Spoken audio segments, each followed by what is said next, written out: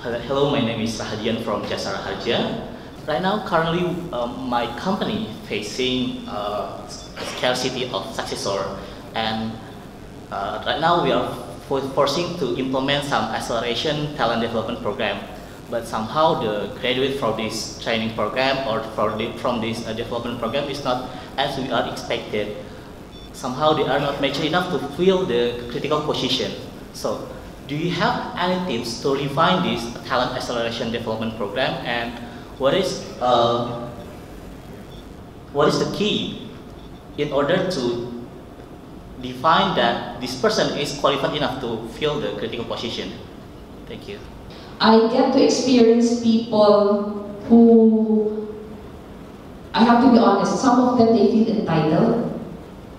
Some of them they feel entitled that I'm better than the others, and you get to see the behavior. And that's why we are particular with also demonstrating the values, no? Alongside with performance. It has to be a good balance, so that's unintended for some particular talents. Another one, it gives additional stress, no? For some people, you are preparing and that they are not yet really into that particular level that they are ready for those positions. So anxiety. Now, let me just also mention it's not just for the talents themselves, it's also for those guys not selected. So how do you, an unintended consequence there is, how do you motivate them even though they're not part of the selection process? How do you make them productive? How do you engage them?